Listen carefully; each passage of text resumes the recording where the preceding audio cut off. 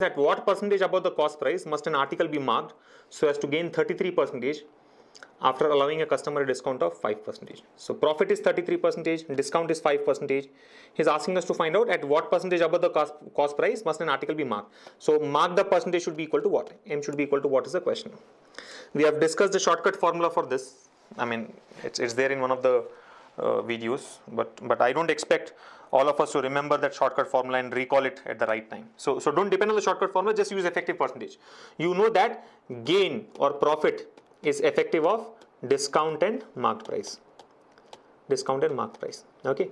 So effective percentage is what? A plus B plus AB by 100. Now gain here is 33. So this 33 should be equal to A plus B plus AB by 100, where A is the discount percentage, minus 5. So remember, discount should always be taken as minus 5. Yeah. Discount should be taken as, I mean, negative, not always minus 5, always negative. It's a reduction in the value. So minus 5 plus marked up percentage is M plus minus 5M by 100. A plus B plus AB by 100. So this is 1 time and this is 20 times.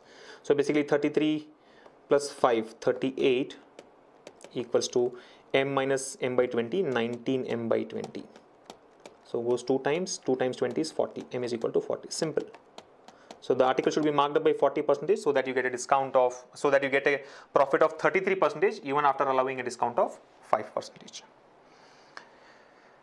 Okay, so simple. I think all you have to do is this. This is the most important step. A plus B plus AB by 100. Effective percentage. Remember, gain is equal to A plus B plus AB by 100, where A is discount percentage and B is the markup percentage.